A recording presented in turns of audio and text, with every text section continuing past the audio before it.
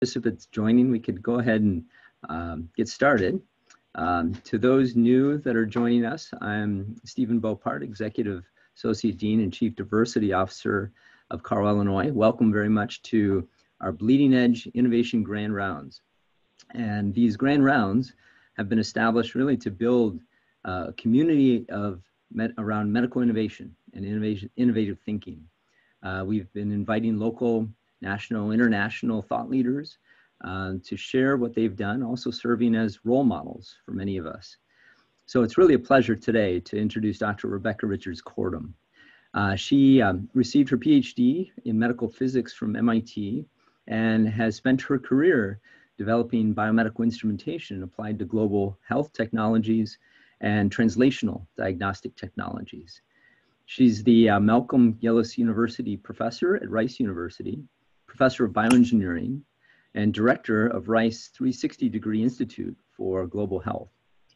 She's also well acclaimed with the MacArthur Foundation grant. She's a member of the National Academy of Sciences, National Academy of Engineering, a fellow of AAAS, BMES, National Academy of Inventors, where she cites over 40 patents related to her technologies, and has also been named a Howard Hughes Medical Institute professor.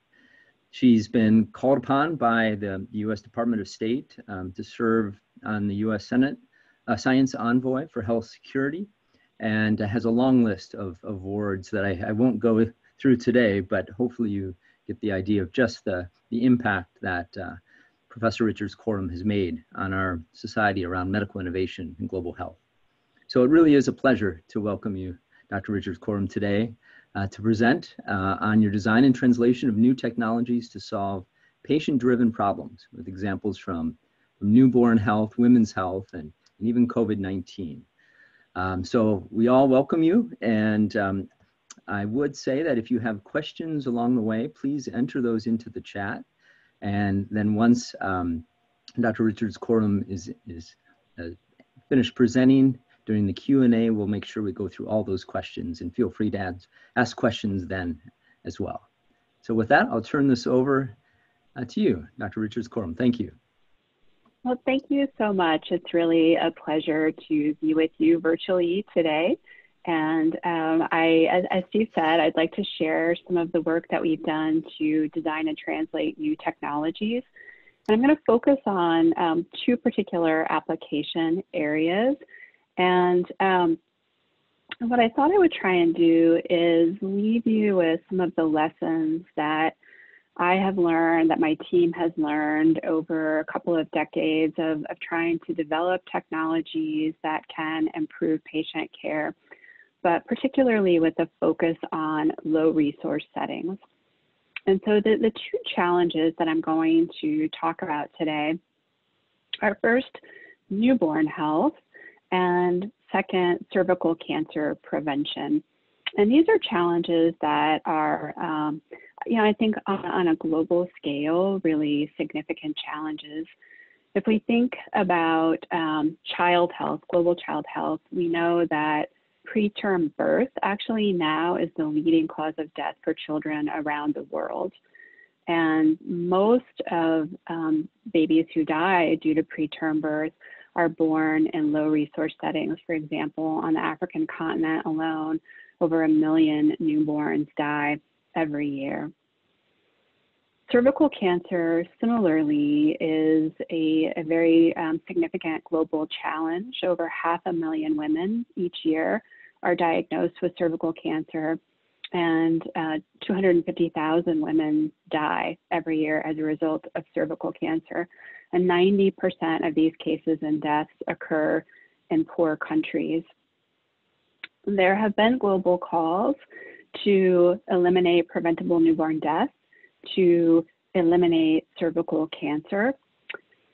But I think one of the things as an engineer that really strikes me about both of these examples is that we have so many technologies to help preterm babies survive in high resource settings, to prevent cervical cancer in high resource settings, to detect precancer early and intervene, and prevent women from dying of cervical cancer. And for me, what both of these challenges share is the fact that each one of these deaths, it's a tragedy, but it's a preventable tragedy. And so how can we, as a community of technology builders and technology translators, how can we join with our clinical colleagues and think about making these technologies to prevent these deaths, make them more globally accessible? And so, yeah, I'm going to come back to these lessons throughout the talk, but if there's one thing that I hope you remember, it's the 3 bullets on the left and the right side of this talk. These are the lessons that I've taken away from our efforts and our team and the community's efforts to address these challenges. So let me start on the left side of the picture here. And what you see in this top photo, where you have all these syringe pumps that are sort of in a pile in a Ministry of Health warehouse, is all too often the fate of technologies that were designed for high resource settings when they are simply sent to a low resource setting as a well-meaning donation, and then encounter a lot of harsh environmental conditions that they weren't really designed to handle. They fail and they end up in what we call the equipment graveyard.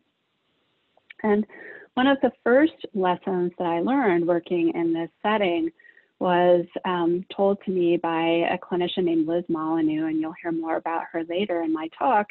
And she said, if you really want to make a difference here, what you need to learn is how to do simple things well. And I think as engineers and technology developers, sometimes we sort of fall in love with our technology and what is possible, which is often amazing, but can be very complex. And that doesn't translate very well in a low resource setting. And you know, so we try and remind ourselves of that all the time. How do we do simple things well? The second lesson that I've learned is that when you're thinking about translation of technology, especially in a low resource setting, it is often a systems problem. And if you don't think about the ecosystem that you are trying to translate a technology into, your technology is not going to be successful and sustainable.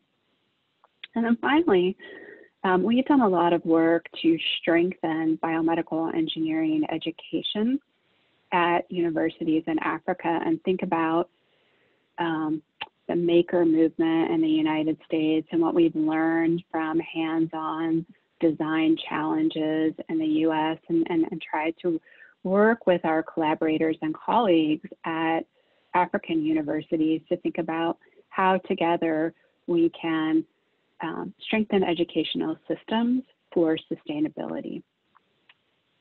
Similarly, when we think about technologies for global cervical cancer prevention, when we're working in low resource settings, affordability is really a huge driver of our efforts. And so we've learned to look to consumer grade technologies where demand has driven pricing down, volumes up, and then prices down. And this can be a really, really excellent way to develop technologies that are affordable. But often what we have found is that to get to offering clinicians real value, we have to think about how can we integrate multiple technologies together. And then the final lesson that I want to share is I think there are some really exciting opportunities as we think about incorporation of deep learning tools and laboratory scale manufacturing processes to allow us all, even in low resource settings, to manufacture cutting edge technologies. So I'm going to jump in to start with the challenge of cervical cancer prevention. This map on the top shows the mortality due to cervical cancer throughout the world, and the darker the red, the higher the mortality. And you can see that this really is a challenge of poor countries. Even though within the United States, we see that cervical cancer is a challenge of poor and more rural areas within my own state of Texas. If we look at the Rio Grande Valley area, these 4 counties down at the southern tip of Texas, what we find is less than 10% of women who should be getting screened, if they're uninsured, less than 10% of those women are actually getting screened in the United States. And as a result, in those 4 counties, the rates of cervical cancer are 55% higher than they are across the whole state. And if we think about not just technology, but medical personnel, this is a map of Africa showing the number of people per pathologist. And in some countries, the ones shown in red, 1 pathologist serves 5 million people. In contrast, in the United States, it's roughly 1 pathologist per 20,000 people. And there are some countries, Cote d'Ivoire shown here, where there's not a single pathologist in the entire country. So many of the tools that have been developed for screening and especially diagnosis in high resource settings simply aren't accessible in low resource settings. So if we think about the approach to cervical cancer prevention that people take in high resource settings, we screen at-risk women, asymptomatic women, using a combination of cytology and HPV testing. If women test positive, they're referred for a second visit where a colposcope, a microscope, is used to view the cervix, and a biopsy is taken of things that appear visually abnormal. It's examined by a pathologist, and if precancer, the precursor to cervical cancer, is found, then that can be treated with an outpatient therapy, either LEAP, which is an electrosurgical excision procedure, or cryotherapy. In contrast, in low resource settings, there are some middle income countries that have enough resources to do HPV testing, but mostly in low resource settings, people are doing what's called visual inspection with acetic acid, or VIA. They put a little bit of vinegar on the cervix. If white spots develop, then they get referred for triage and treatment. And the challenge with that is that, honestly, the specificity of HPV testing, and even worse, the specificity of visual inspection, they're terrible. They have very, very low specificity. And so you end up with a lot of women being over-treated, and all of the resources that go into that over-treatment are essentially wasted. And it's been estimated that of every 10 women who are treated using screen and treat technologies, 9 of them did not need that treatment. So it's huge rates of over-treatment. And so we, a few years ago, started to think about, would it be possible to develop a tool for real-time triage? And so we began to develop a system that we call a high-resolution microendoscope, or HRME for short. And essentially, this is a fiber optic fluorescence microscope. So you can see the fiber optic probe. It's a coherent fiber optic bundle. It has a field of view of just over 700 microns and a lateral spatial resolution of 4 microns. And it uses a very inexpensive blue LED. You can see the blue light coming out of the fiber bundle as the light source. And then it uses just the same sort of CCD that you would find in a webcam as the detector. And we can build these HRME systems for about $1,500. And again, we've tried to leverage advances in consumer electronics. And similarly, you can see this is a colposcope that's made from a mobile phone. This is developed by a company called Mobile ODT. And again, this idea that you can use consumer electronics to replace a $15,000 colposcope with the very high quality camera that we all have in our cell phones. And so when cervical precancer develops, one of the changes that occurs in the epithelium of the cervix is that the nuclei of those cells become enlarged and irregularly shaped.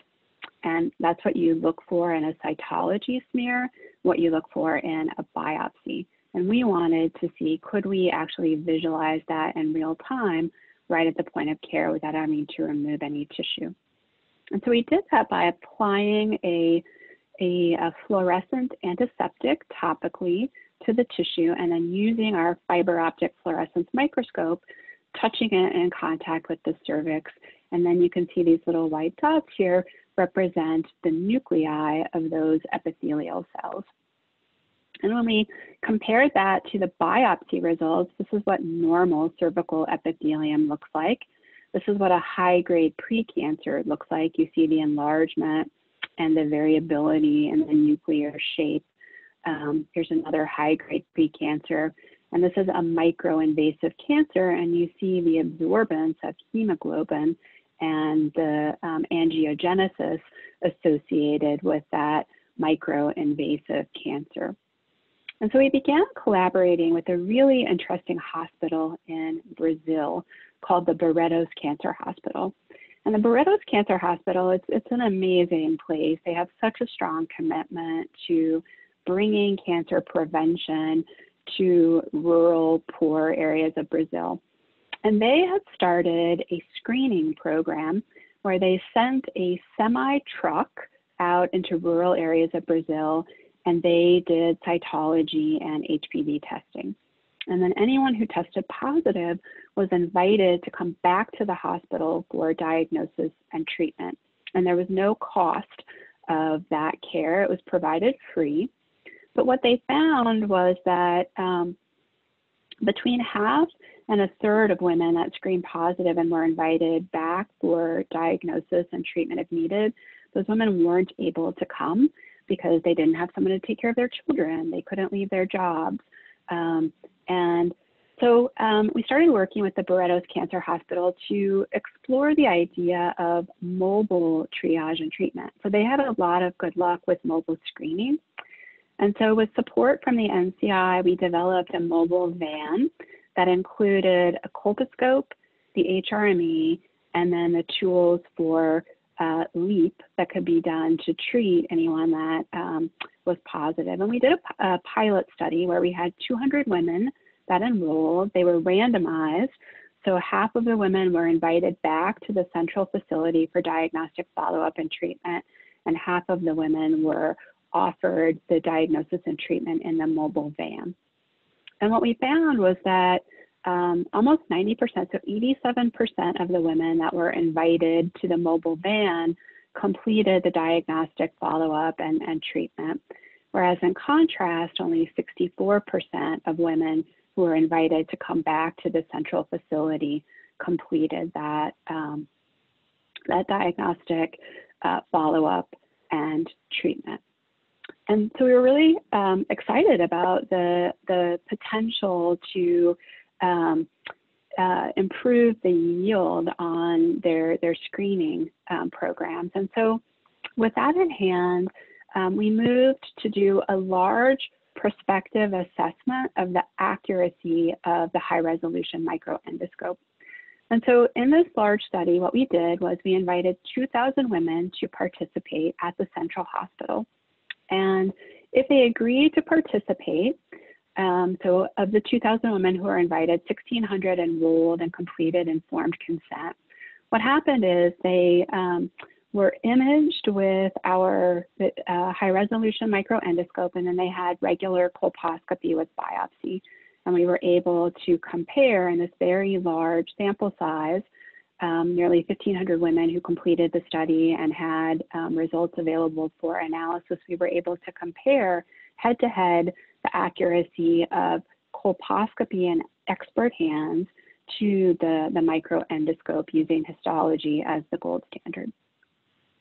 And so I'm going to walk you through the results that we found in that study.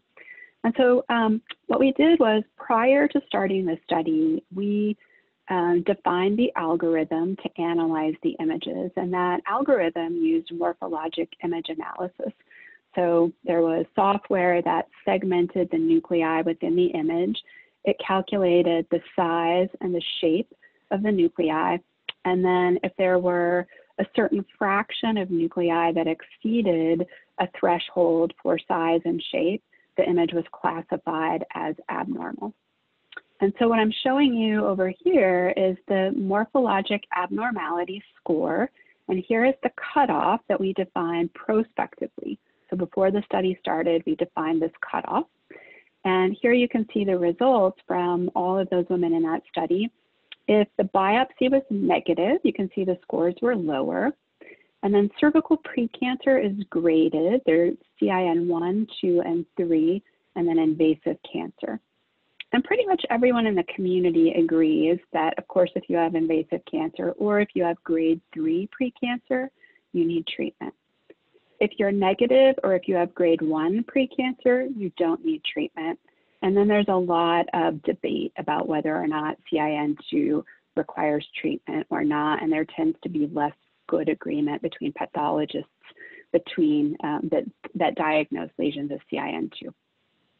And so we looked at our receiver operator characteristic curve. So this is the sensitivity of HRME versus 100% minus the specificity. We'd like this curve to be as close to the upper axes here with an area under the curve of 1. That would indicate perfect agreement with histology. And you can see our area under the curve was 0.83. And here is where colposcopy performed, this open circle. This is the performance of HRME, the diamond, using our predefined prospective positivity cutoff. If we used, instead of CIN2 as the histology cutoff, if we use CIN3 as the histology cutoff, our area under the curve pops up just a tiny bit, and you can see that colposcopy and HRME agreement is closer. So when we compare the sensitivity and specificity of colposcopy, the white bars, and HRME, the gray bars, for the CIN2 plus detection, you can see there's a small but a statistically significant decrease from colposcopy to HRME. The sensitivity of colposcopy was 96%, that of HRME was 92%, and our study was designed to be able to see a 4% difference. And so this was statistically significant at the 0.01 level. And we were at 63% specificity for colposcopy versus 60% for HRME. That was significant at the 0.05 level. If we look at the CIN3 plus, the differences were not statistically significant. Sensitivities were equal, and there was a small difference in specificity, but it was not statistically significant. And so, on the one hand, we were disappointed that HRME didn't do better than colposcopy. On the other hand, colposcopy in the study was done by very highly trained colposcopists who are only available at this central hospital in Brazil and who are not available in rural areas. But we asked ourselves the question, can we use the tools of deep learning to take this data, a very large data set, and train a convolutional neural network to analyze the images and then apply that network to an independent validation set that's held out. And so that's what's shown on this slide. So now I'm showing you exactly the same graph, but instead of morphologic image analysis, this is now for a multitask convolutional neural network. So here's that multitask CNN score, negative, CIN 1, 2, 3, and invasive cancer. You can see we have a little bit better separation. Our area under the curve went from 0.82 to 0.86, and now we have no statistically significant differences between the performance of colposcopy and HRME. And so we asked ourselves, why is the convolutional neural network doing better? And what is it that is limiting the performance of our technology? And it was really interesting. So the cervix actually has two types of epithelial tissue. So on the ectocervix, you have a stratified squamous epithelium. And then on the endocervix, around the endocervical canal, you have a columnar epithelium. And where those two meet, it's called a squamo-columnar junction. And it's typically on the squamous side of the squamo-columnar junction where cervical precancers arise. And so we looked at the performance of our algorithms using either the morphologic analysis or the convolutional neural network. And so those ROC curves are shown here for all of the sites that were biopsied. So here's the morphologic ROC curve, here's the multitask CNN. There is a statistically significant improvement. But if we look at squamous epithelium, you can see that here's morphologic, here's the multitask CNN. The improvement is not as great as it is for those sites that are columnar tissue. So here's for those sites that were columnar tissue, the morphologic algorithm and the multitask CNN. And if we look at images, it sort of makes sense. So here's an image from a squamous normal site. This was like normal by everything. It was normal by colposcopy, it was normal by histology, and both algorithms got it right. It's really easy to tell this image on the left apart from this image on the right. This is also squamous tissue, and it was positive by everything. Positive by colposcopy, positive by pathology. Both of the algorithms got that right. These are sort of the easy cases where anybody that looks at that image on the left can tell it apart from that image on the right. What's trickier is when you get to columnar tissue. So columnar tissue, you've got these sort of invaginations that are lined by epithelial cells, and the light scattering is higher, and the normal nuclei are more crowded and they have a glandular pattern to them. And this is an example of an HRME image of columnar tissue. And it was positive by something, so it was positive by colposcopy, but negative by histology. So it tricked the colposcopists. The pathologists, who are our gold standard, say, no, this is normal. And we got this wrong with our morphologic image analysis. However, with the multitask CNN, we were able to correctly classify it. And you can sort of see these sort of swirling patterns of nuclei that are arranged in circles that are the invaginations of those crypts in the columnar tissue. And so that led us to ask the question, well, if the light scattering of columnar tissue is the problem, can we do better if we use an optical technology that does a better job of suppressing multiple scattered light? So could we use a confocal imaging technology to improve our ability to tell those columnar normals that are fooling our algorithms apart from the abnormal tissue? The other challenge that we had was the field of view of our fiber optic microscope is around 700 microns, between 700 and 800 microns. The biopsy area is around 3 to 4 millimeters in diameter. And so when you have lesions that are focal in nature, if you didn't image the same tissue that was biopsied, you don't know necessarily whether a discrepancy between the result of your image analysis and your biopsy is because of a registration error or because your technology is limited. So the other question we asked ourselves was, what could we increase the field of view of our imaging technology? And so the challenge with doing confocal imaging is we're trying to do this in places where we need technology to be cheap, we need it to be portable, and we need it to be rugged. And traditional confocal microscopes that you would use in a laboratory setting really don't meet those criteria. And so what we did was, again, we tried to look to consumer grade electronics. And so we replaced our CCD cameras with CMOS cameras, where CMOS cameras essentially read out a row at a time. So it's easy to implement a rolling shutter in your CMOS camera. And that rolling shutter could serve as a slit for a confocal microscope. And instead of illuminating all of the fibers in our bundle simultaneously, what we did was we took a digital light projector, just like you would have if I was there giving this talk and we were projecting the slides with the digital light projector, exactly the heart of Texas Instruments DLP. And that allowed us to project a line pattern on our fiber bundle. And if we synchronized our illumination pattern and the rolling shutter of that CMOS device then we could build a really inexpensive confocal microscope. And so we built sort of two versions of this, which I don't have time to tell you about all the details, but they're contained in these two papers that are cited here. You can do it with one CMOS camera, or you can do it with two CMOS cameras if you want to have the best possible rejection of scattered light. And then we took that to the Rio Grande Valley to a mobile diagnostic van that is used in a very similar way to the mobile diagnostic vans in Brazil. You can see here's that mobile colposcope from Mobile ODT, and here's our confocal HRME.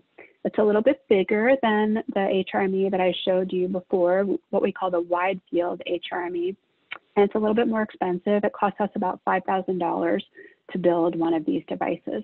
But when we image columnar tissue, here's what we could do with our old HRME, the non-confocal version. Here's that same exact spot with this differential line scanning approach, and you can see the much better rejection of multiple scattered light, better image contrast, and the ability to recognize the openings of these glands in columnar tissue. And so we're just starting a study now to look at whether or not we can improve our diagnostic performance using a combination of these imaging approaches. So how do we get at the limited field of view challenge? Well, the original HRME that I was showing you, typically we would operate that device with the CCD cameras. We would operate it somewhere between 12 and 15 frames per second. And that was good enough to not have motion artifact and to get good quality images. But if you wanted to move the HRME across the surface of the tissue and build up a mosaic as you imaged across the surface of the tissue, it really wasn't possible to do that, because as you moved it, you would deform the tissue a little bit, and that would make the images blurry. And it wasn't possible for the providers to hold the probe steady enough without a probe holder. And so we did two things. We switched out our CCD cameras to a high frame rate CMOS sensor. So these sensors can easily acquire images at 200 frames a second. And then we built a probe holder that made it easier for the operators to just translate that probe across the tissue. And so now we're collecting frames. We're operating this at 100 frames a second in the clinic. And then what we do is we just use simple algorithms to do co-registration from frame to frame. And then we're able to build up a mosaic of a much larger area of tissue. And so we call it video mosaicing, and we started just testing it on lens paper that had been colored with a fluorescent highlighter. And so here is a mosaic that is built as we went over the course of 4 seconds from one end of the lens paper to another end of the lens paper. And you can see if we zoom in here, we have really nice resolution of the fibers in the lens paper. We track our registration error and defined a rejection threshold. And in this example, where we collected nearly 900 frames, all of them passed that quality control metric. And you can see we can translate it, the probe, at speeds ranging from 11 to 50 millimeters a second across the lens paper. So the question is, does that work in tissue?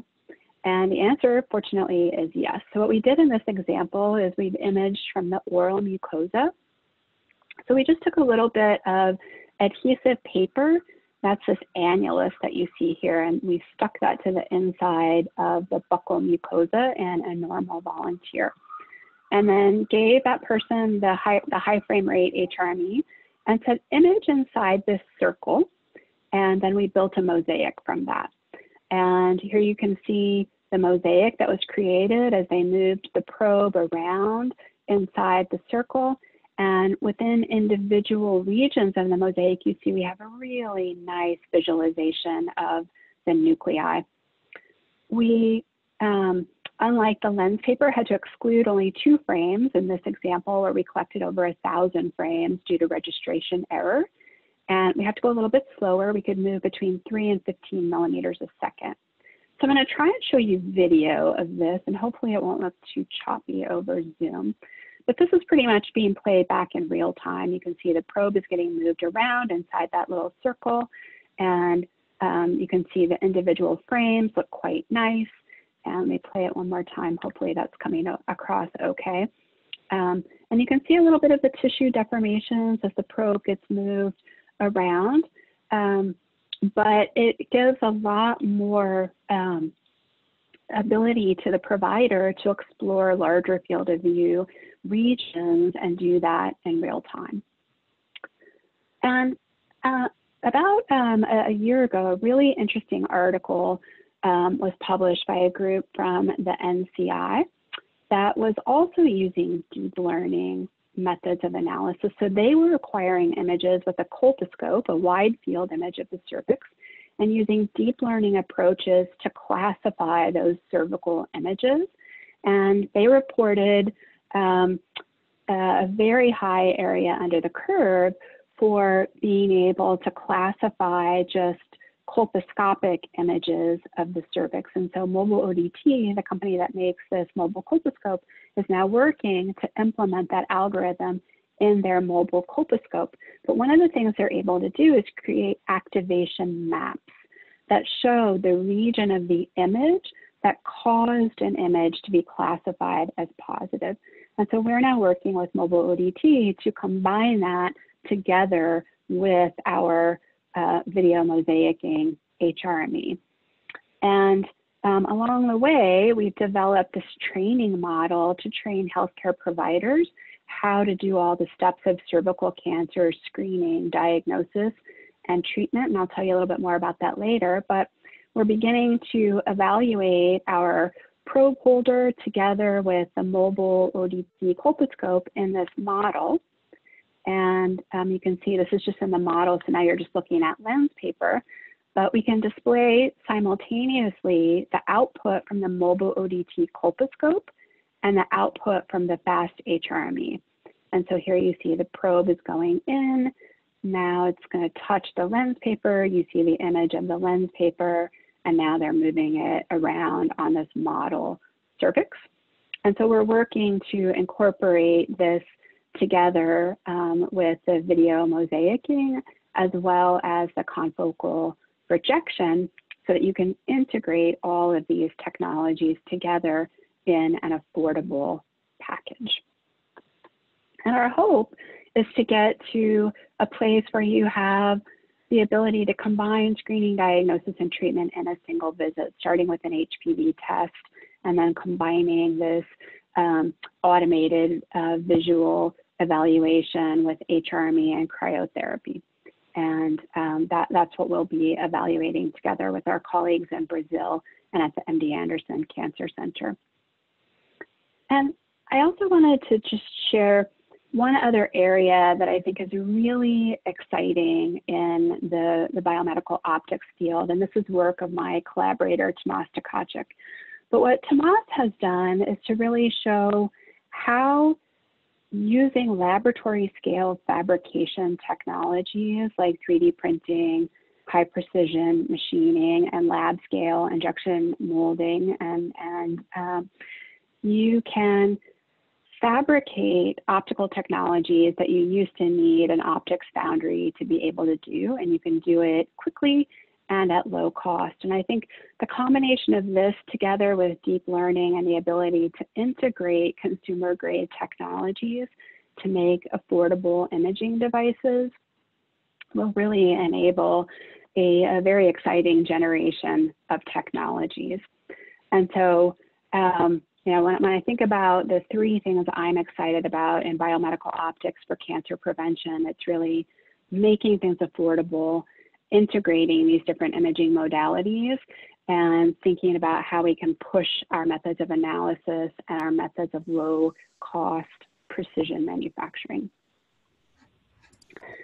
So I want to switch gears a little bit to talk now about newborn technologies and thinking about as we move more from the design phase to the translation phase. I'm hearing a little bit of feedback. Can you hear me okay still? I can, but perhaps if the audience just mutes their mics, that might help. Okay. Okay, thanks.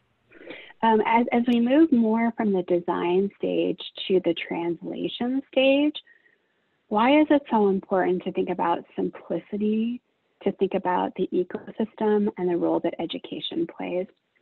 And so our team began thinking about the challenge of newborn survival really back in 2006, 2007, when we began thinking about the challenge of the equipment graveyard and how we could design technologies that wouldn't end up in the equipment graveyard.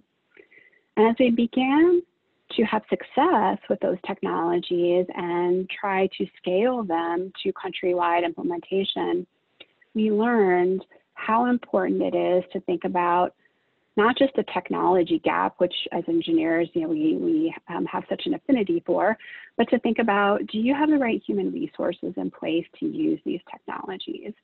Do you have a system in place that can implement them, that can order spare parts, that can organize preventive maintenance? And do you have a distribution system to deliver those technologies and a way to pay for those technologies? If you are missing any one of these things, that equals unsuccessful translation and unsustainable initiatives.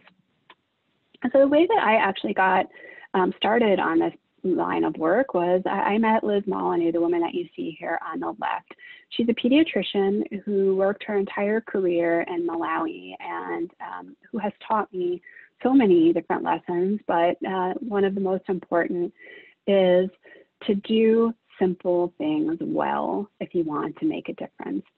And one of the things that Liz highlighted when she was thinking about the needs of technology in Malawi was the challenge that preterm babies have with breathing. And so preterm babies typically lack surfactant in their lungs. And so the work of breathing is very high until they begin producing surfactant on their own.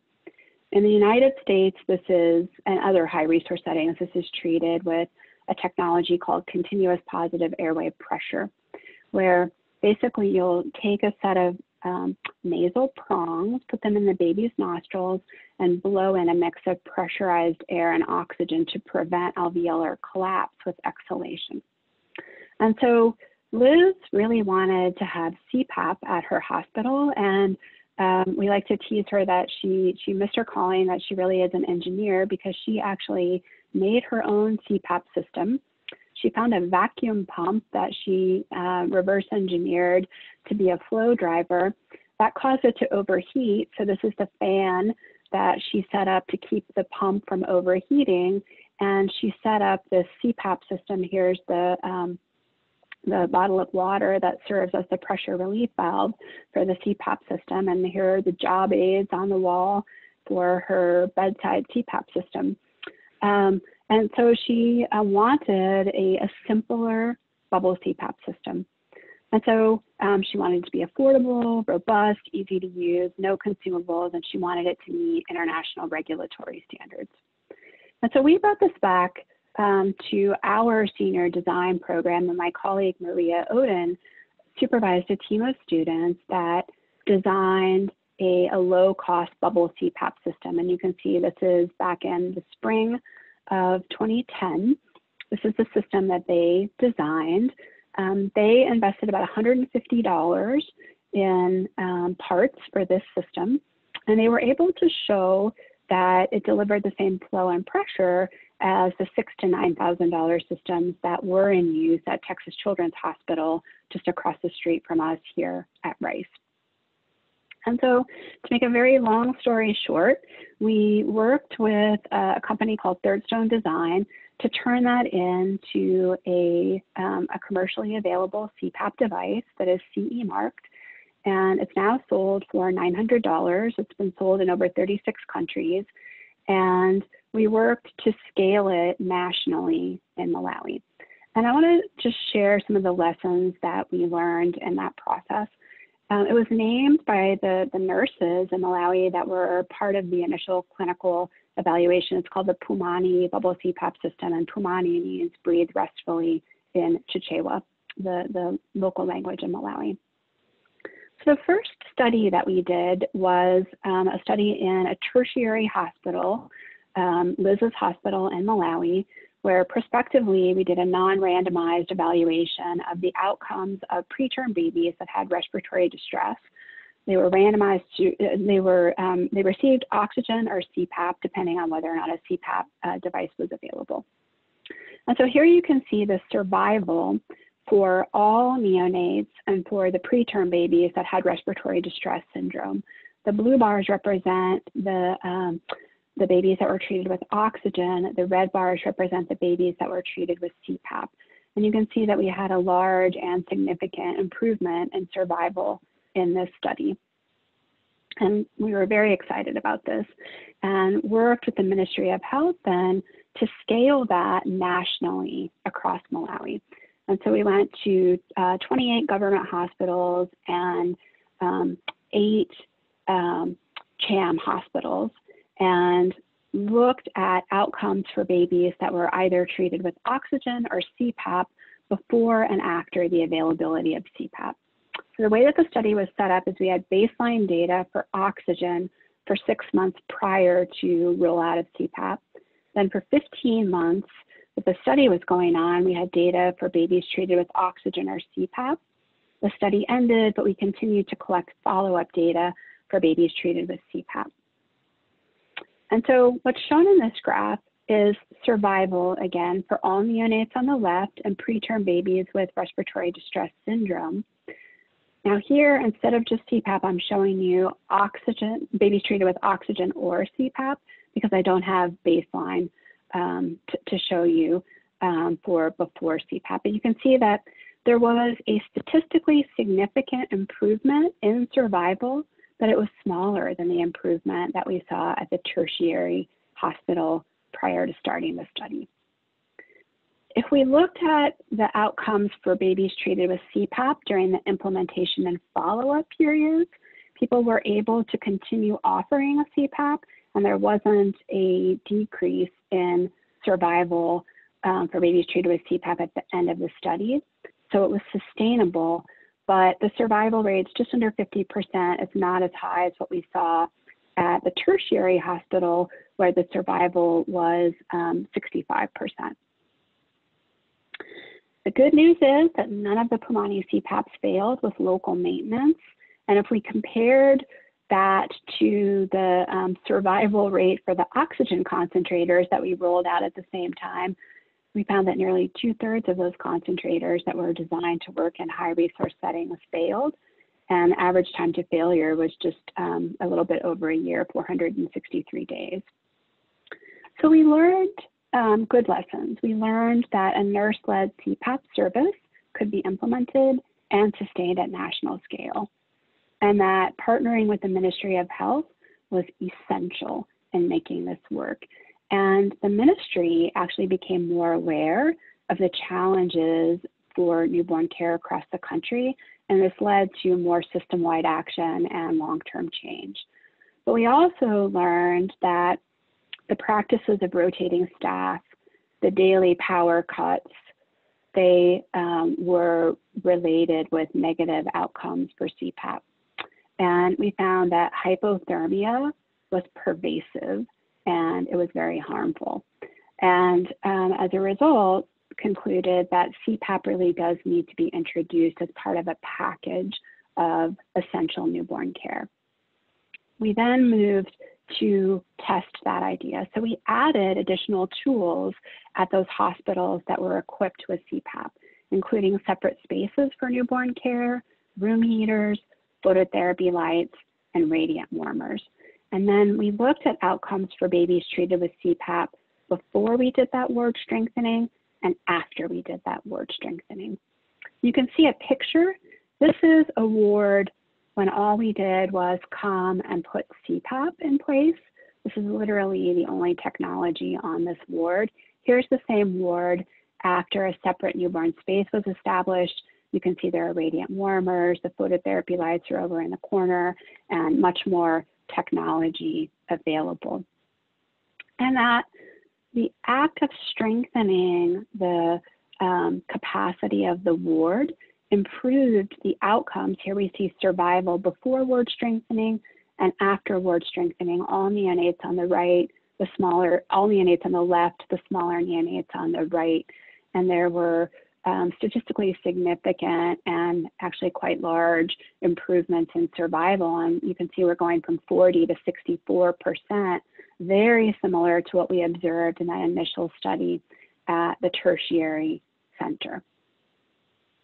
And so what we're doing now is we've partnered with 14 different institutions to introduce what we call the NEST program. NEST stands for Newborn Essential Solutions and Technologies, to think about how do we bring together all of the disciplines that are needed to address not just the technology gap, but the human resources, the implementation, and the market gap.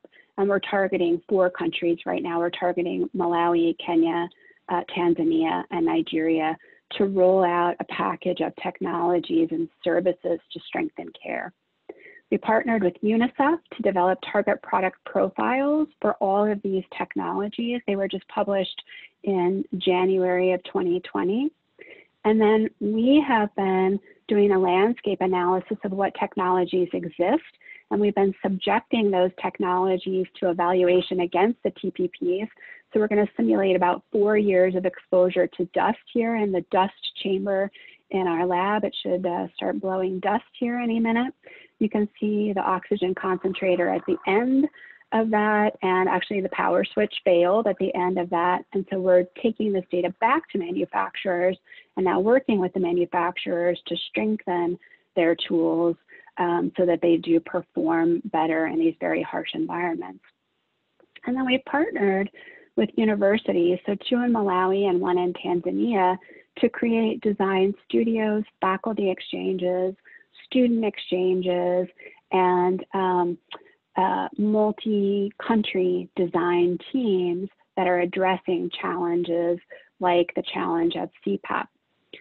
And for me, it was really the pandemic that showed the role that these design studios can play.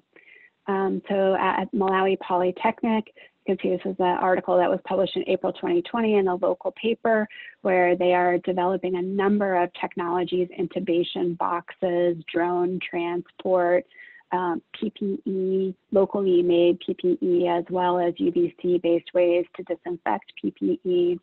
They were visited by the president of Malawi. He came to see the automated soap dispensers, hand washing stations, face shields, et cetera. These design studios have really played a significant role in helping local institutions respond to the pandemic. And so just to bring it all together, I think, what the lessons that we have learned working in Malawi and now in Tanzania, Nigeria, and Kenya is the simpler the better. You really do have to think about the whole ecosystem, and then partnerships with local educational institutions, both engineering as well as clinical, are, I think, essential to sustainability. And I think we have such an interesting opportunity as engineers to think about how can we use the tools of Zoom and other distance communication tools to help democratize knowledge, to help democratize the use of imaging tools and other medical technologies by making them affordable, and to demonopolize technology development through partnerships with institutions all across the world and through laboratory scale manufacturing technologies, which I think they make a difference at Rice. I think they can make an even more significant difference in places like Malawi and Kenya and Tanzania. So let me stop there. I'm happy to take any questions that you have, and thank you so much. Wonderful. Thank you so much, Dr. Richards-Kortum. It was just phenomenal in terms of the way you set this up and really disseminated and made clearly impact in all these projects. We have a long list of questions. Thank you so much for people entering them along the way. And I also want to give an opportunity for people to ask questions directly. But maybe we can start with a couple of questions on the chat. So one of the first questions that came up as you were talking about these various distributed systems is how are the communication networks that exist in these low resource settings, are they sufficient for that data exchange, that information transfer that's so important? Yeah, I would say it's getting better all the time. And, you know, it used to be, I think, a much more significant challenge. So, you know, data used to be quite expensive. Everyone has mobile phones. Most people have smartphones, but data used to be really, really expensive. And so, you know, people wouldn't text message even because data was expensive. And the price of data is really dramatically dropping. And, you know, we're finding WhatsApp is the communication tool that most people are using. We're using Project Echo now. Particularly, we've been forced into it by the pandemic, but to deliver webinars and short videos. And, you know, I think 3 years ago, I would have had a very different answer to that question than I do today. You know, when I travel, I'm able to get a little personal Wi-Fi hotspot, and it's very affordable. And I feel like I can stay in great touch with anybody there and anybody back in the U.S. I think it's a really exciting opportunity for us to capitalize on. Wonderful, great. So another question from Dr. Johnson: the mobile treatment semi and van seems successful. Brings to mind that could this be expanded to any specialty diagnosis or therapy?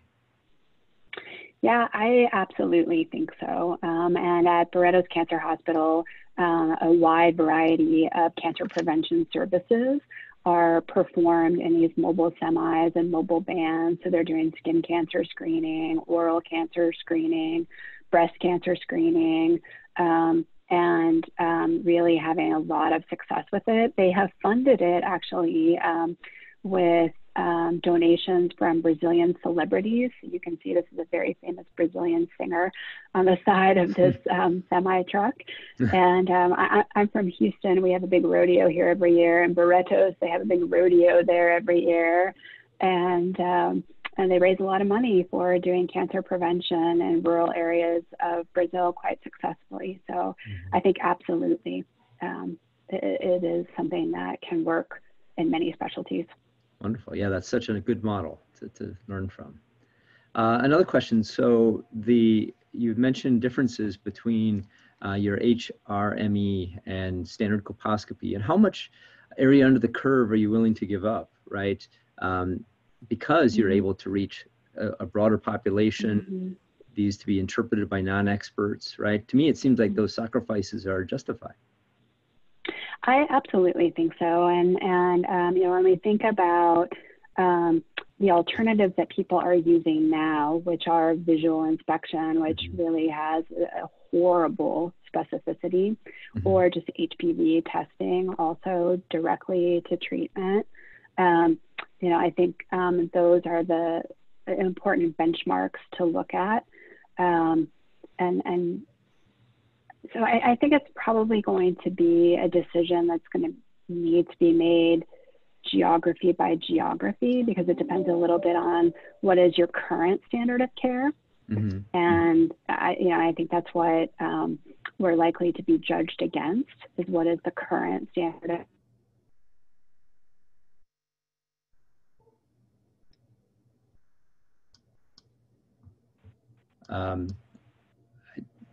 I think I may have lost audio.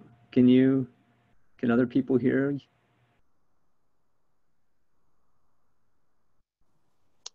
We can just hear you, Steve. That's right. I think we have lost Rebecca's audio. Yeah.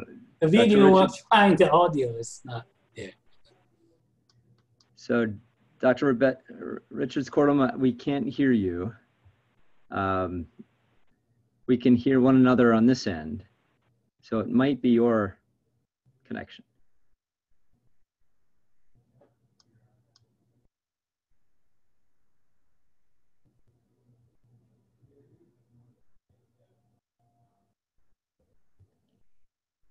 I believe you're trying, just another audio connection.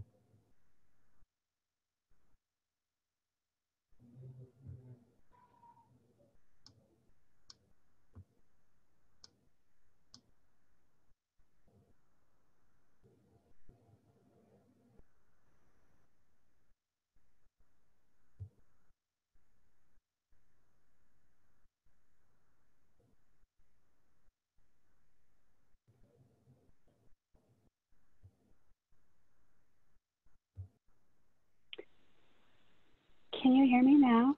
Yes, now we can. Yes. Okay, I called back in, sorry. So No, sorry. no problem. Thank you for doing that. So another question from Sam, does the relative lack of interpretability when using the CNNs as opposed to human review have any clinical impact?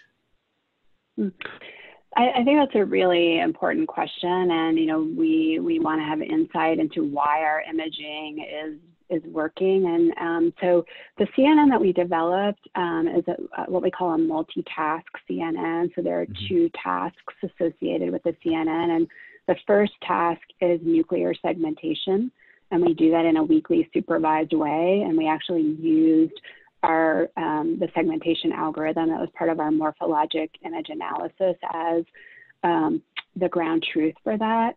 And then the output of that segmentation then is used as the second task in the multitask CNN. So we tried to sort of guide it in a way that provided a little more confidence about the interpretability. Because, I think when we don't have insight into what is it about the images that is going into the classification, it's hard to have confidence, and it's hard for the clinicians to have confidence in it. Yeah. So we tried to structure it in a way that leveraged what we knew were important features. Okay, thank you.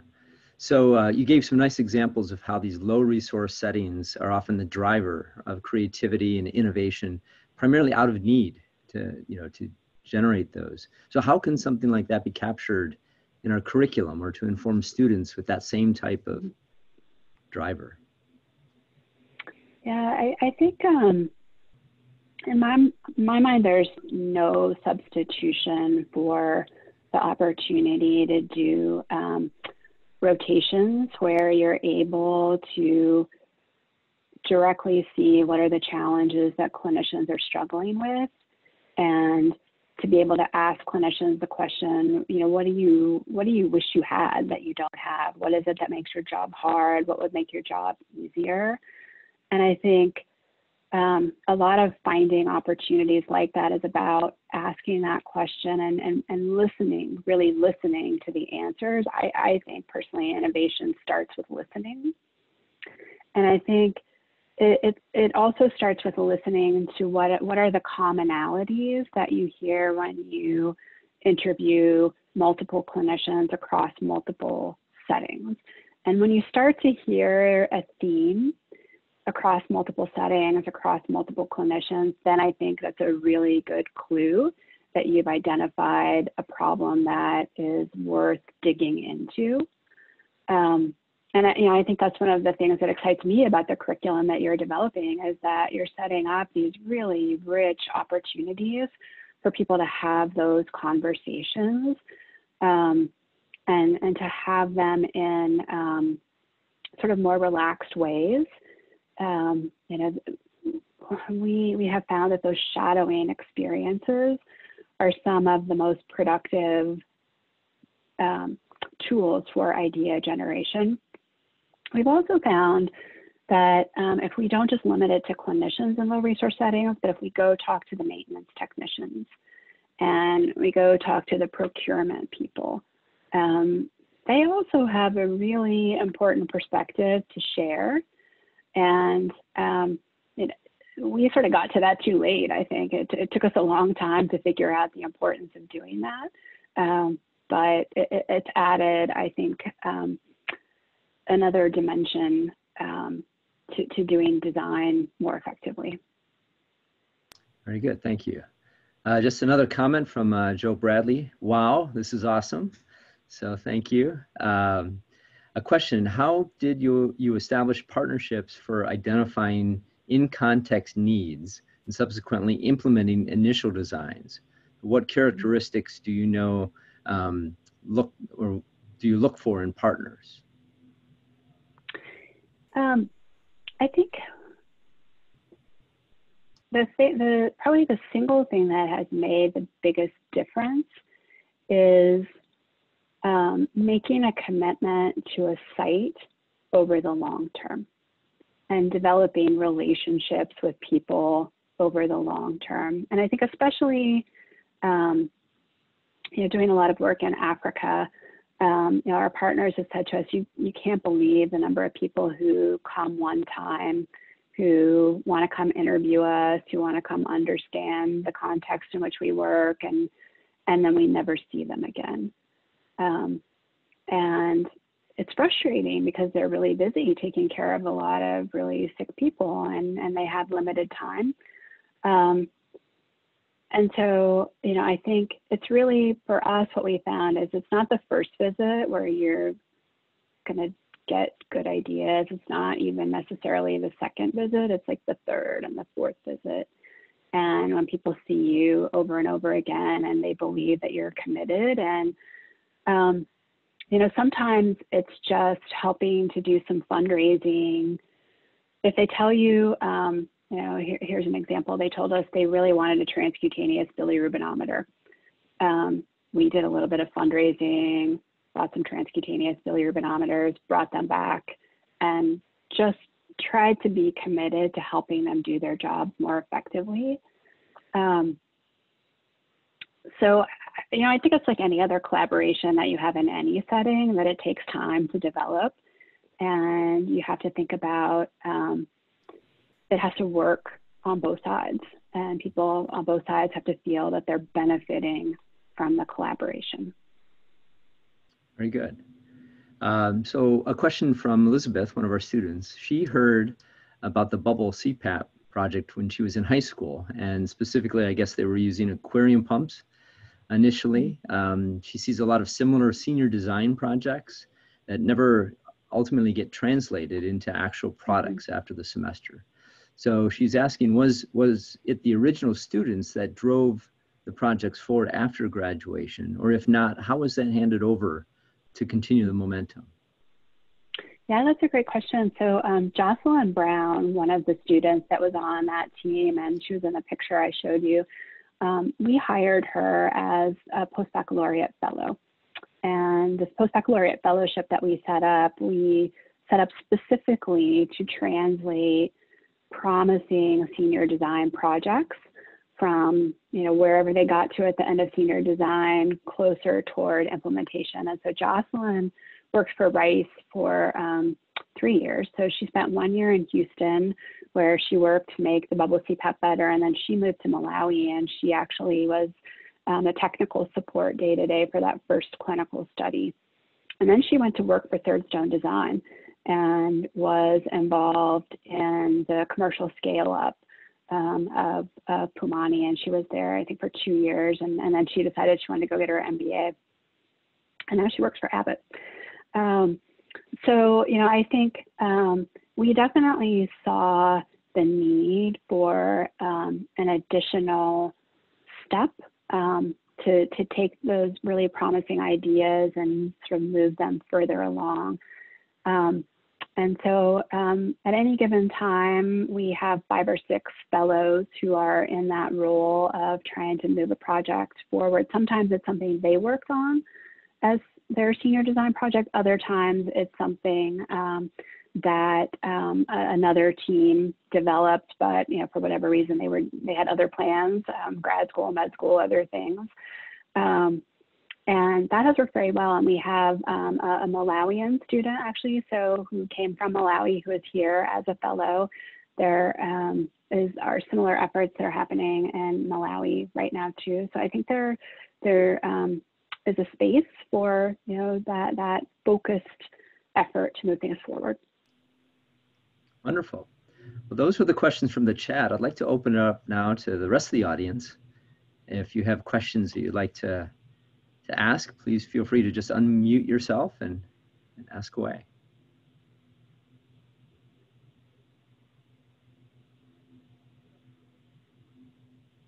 I have another that I was curious about. You had mentioned this design studio concept as kind of a means of disseminating innovation, to the public. Do you think that's, that's a route to really engage this type of community innovation? We often say, and have talked about it ourselves, that sometimes the patients are the best innovators, right? That they, you know, they break a leg and they figure out how to ambulate, right? I mean, they find solutions out of need. But this element of design maybe captures people's imaginations. I don't know if you had any other comments on that. Yeah, we have really found the design studios to be a powerful engine to support innovation. And I think, you know, one of the biggest challenges that African universities face right now is a lack of equipment to deliver technology-based instruction. So it's everything from lacking computers to, you know, any type of electronics equipment or mechanical fabrication equipment. And it's really hard to teach design if all you can do is design things on paper. So for a relatively modest investment, you know, laser cutters, hand tools, 3D printers, you can really transform the ability to do both low fidelity and then sort of medium fidelity prototyping. You know, you're talking tens of thousands of dollars, not even hundreds of thousands of dollars, to do both low and medium fidelity prototyping.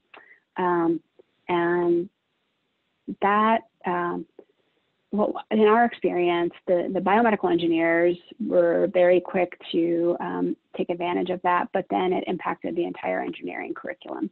So, you know, the mechanicals, the electricals, the civil engineers all are right in there with their students using that design space to support not only capstone design, but then design throughout the curriculum.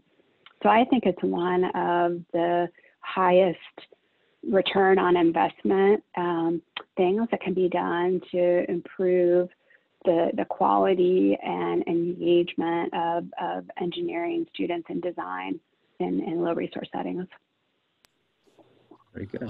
So Rebecca, this potential, right, to hook up those design projects that of high potential to fabrication facilities that are higher end, right? For example, we have built a network of, we call them the Maker Lab network, that actually can build anything from molecules to buildings, right? So imagine these designs that they have made and fabricated with very low-end machines, anything that we can do to bring the promising designs, right, into an environment with much higher fidelity fabrication equipment, we can take it much further.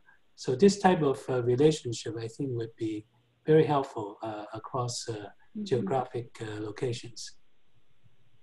Yeah, I totally agree. And that's one of the challenges that we're grappling with now is, you know, how do you go from that medium fidelity prototyping to actually commercialization and think about, you know, really supporting innovators once they've graduated and how do they turn that into a, you know, a meaningful enterprise.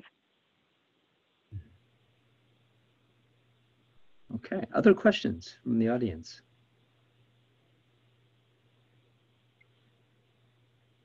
Okay.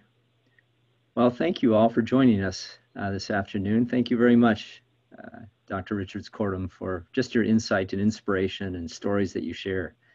I would say to our students, we have an opportunity on Monday at 3:30 to spend additional time with Dr. Richards-Kortum. If you have that opportunity, just let Angie know that you're interested, and we'll get you signed up for that as well. You can see there's many thank yous coming in on the chat, and I'd just like to extend my thanks and appreciation one more time for a great talk, and we look forward to hearing more. Well, thank you so much, and I'm really looking forward to talking with the students on Monday. Have a great day, everybody. Very good. Thank you. Have a nice Take weekend. care.